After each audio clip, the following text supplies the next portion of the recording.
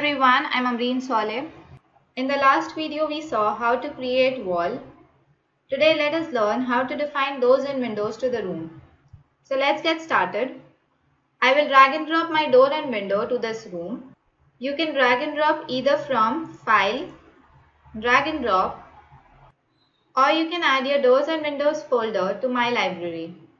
All you need to do is go to New, Add, select your doors and windows folder, include folder, OK.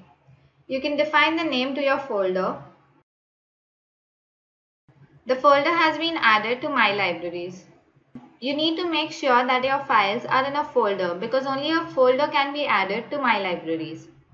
Before drag and drop, it is advisable to switch to the top view. I will turn the solid off for better viewing. Drag and drop my door. Once I drag and drop, it will ask me for few options.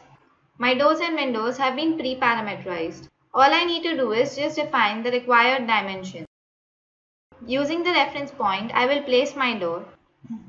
First reference point for the placement. Second reference point for rotation.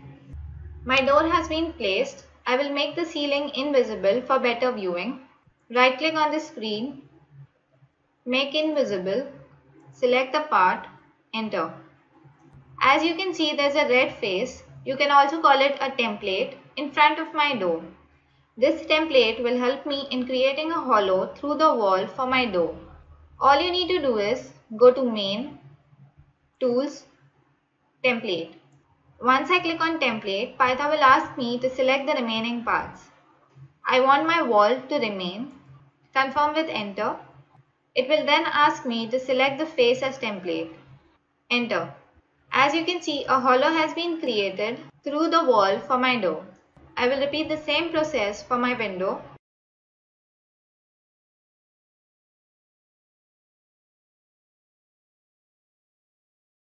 So that's how you can easily define doors and windows to your wall using drag and drop and template function. In the next video, we shall learn how to drag and drop cabinets and how to use replace function. Thank you.